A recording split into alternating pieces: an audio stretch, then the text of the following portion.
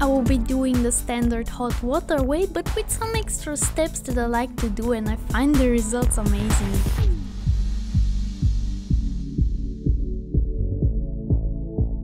Okay, let's go ahead and check what we need. I will be using 2 old bowls for the water, a towel for Twyla's hair. I also covered the table so it doesn't get too wet everywhere. And her doll brush, you can use a normal comb too. Her hair is really sticky and her ends unfortunately look like damaged. Before we start washing, let's brush her hair. When I brush doll's hair, I start from the bottom, then move to the top so the hair doesn't get pulled out or worse, even break.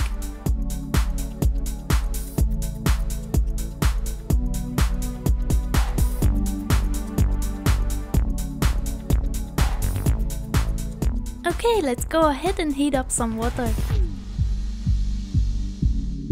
I heat the water until it reaches boiling temperature. Just be careful. I'm using gloves so I can push the hair fast into the water. You can use the doll brush or a comb to do that. Then take out the hair and start brushing.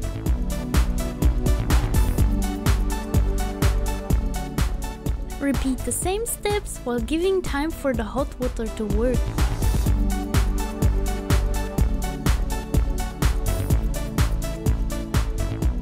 I do extra brushing on the hair ends while they're in the water if they look as bad as Twyla's. Okay, we're done with the washing.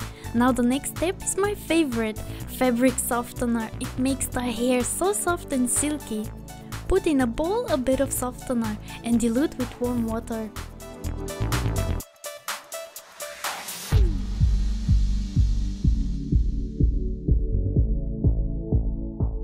Brush the hair in the softener and you already start feeling it getting smoother.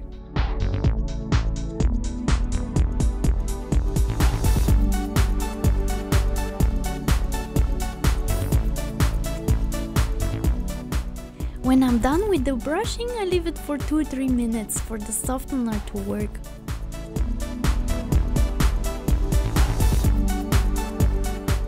For extra washing, instead of a hair shampoo, I prefer to use dishwashing detergent, since I find that some shampoos can make the hair greasy. But always apply the fabric softener in the end and just wash it off with water.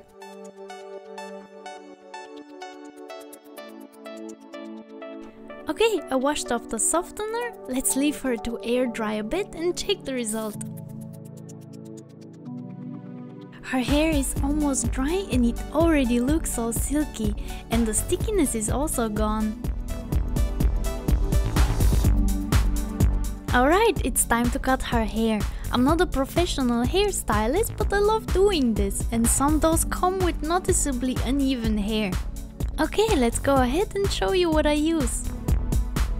I will use mini hair clips, which are really comfortable to use, and you can find them really cheap. A hair styling comb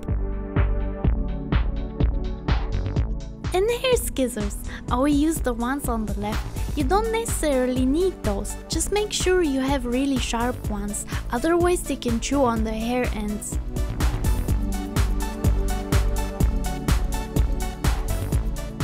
Okay, for a stand I'm using my pencil holder, which I also use to store some of my sewing supplies. You can improvise too and use anything that's stable.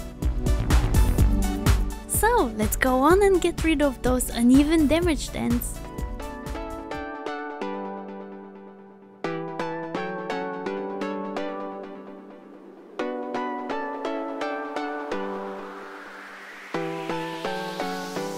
I'm separating the first layer and I will clip the rest up.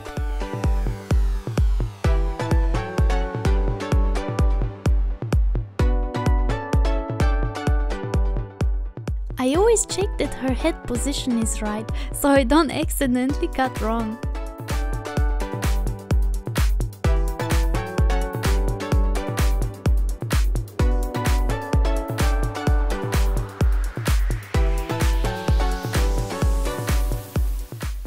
working on thin layers and also with small cuts. It makes it more precise.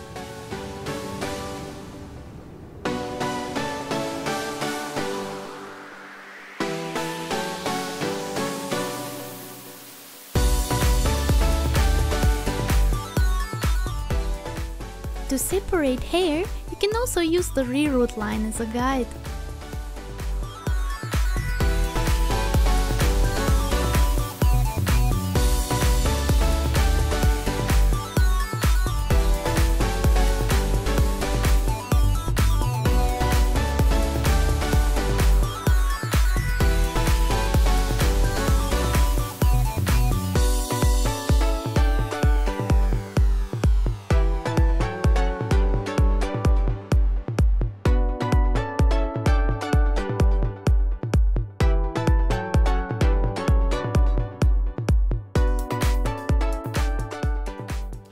Okay, it's time to part her hair. I'm guiding myself by the way that it's rooted.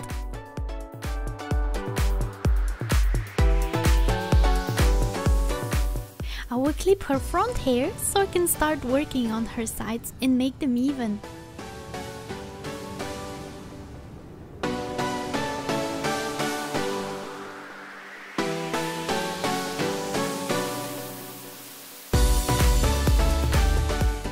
I'm always checking the hair length while working, so there isn't any difference from the left to the right side.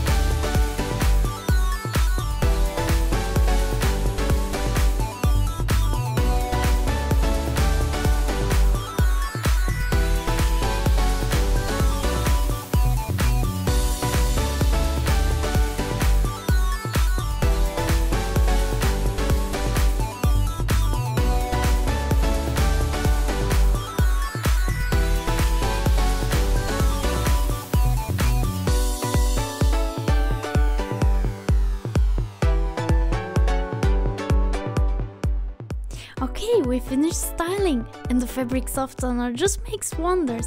We also got rid of the damaged ends.